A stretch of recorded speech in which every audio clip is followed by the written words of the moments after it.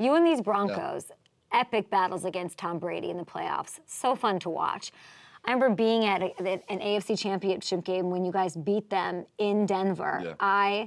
People say Arrowhead so loud, and it was so, people were just jumping up and down, and the whole place was shaking. It was one of the most memorable experiences I've had in the NFL.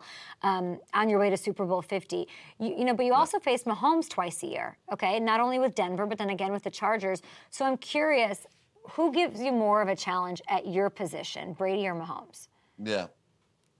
Brady was kind of like that teacher, right?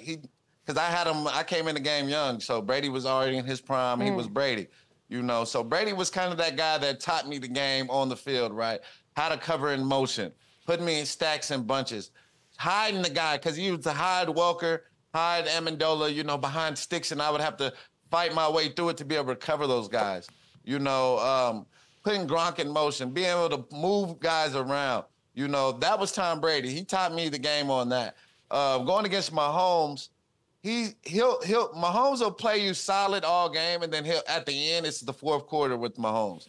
He hits you with those backbreakers, right? It'll be 3rd and 10, 3rd and 20, and then he'll run for 20 yards, right? That's the things with Mahomes. He has the legs effect to it that's different than Brady that he can add to the game, right? He can make all the throws. He can throw on the run. That's the difference with him and Brady. Brady couldn't really throw too much on the run, but in the pocket, he's A+, A+. But a guy like Mahomes, he can scramble, he can throw on the run, and he makes those crucial plays in the fourth quarter that just kills you, right? That just kills the defense. You got him pinned down, and he just comes out and always scrambles. I don't know how they let him do it every time. And then you got to hold on. You got to stick with your man so much longer. That's got to be so annoying. Yeah. You got to cover longer with Mahomes, right? That's an extra 2 seconds, 2 or 3 seconds with this guy. That's not fun. And it just kills you, especially as a DB. And then you got to line, especially when they had Tyreek Hill, right? That just was really cheating, right? I'm glad the NFL broke that up, because that was no telling what they would put up now. Not like they needed him, because they just won the Super Bowl without him, Chris. That's why you want to play on that team. You want to make all the Broncos fans so mad.